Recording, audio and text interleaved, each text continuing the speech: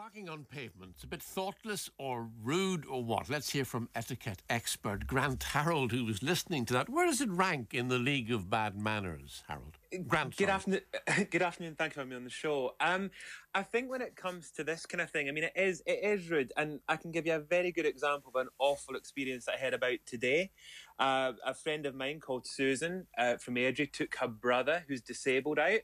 And obviously he's in a wheelchair, and they went to go up the curb, and they have to find part of the curb where where it drops down, so it's easy to obviously get back up.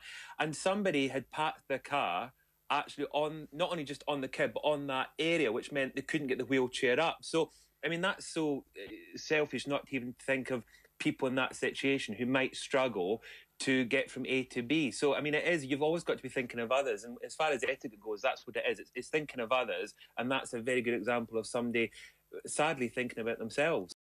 Just to park for a couple of minutes to drop the children off.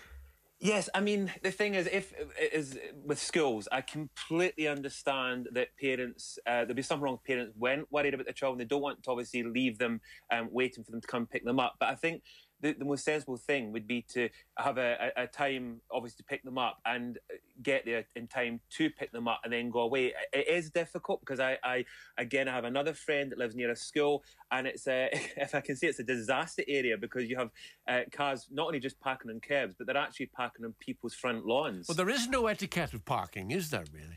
Well, I mean, it's the courtesy. It's trying to think of others. Now, as you said, it's an interesting one because on my social media, I talk about car etiquette and I give examples of good car etiquette. And this is one of the examples: is that where you park, you should always bear in mind where you're parking. Are you blocking an entrance or an exit? Are you on the curb? Are you blocking somebody in so they can't get out? So again, it's kind of thinking of other people. This is what the whole thing about the etiquette is, and manners. I mean, manners is very much, being polite to other people.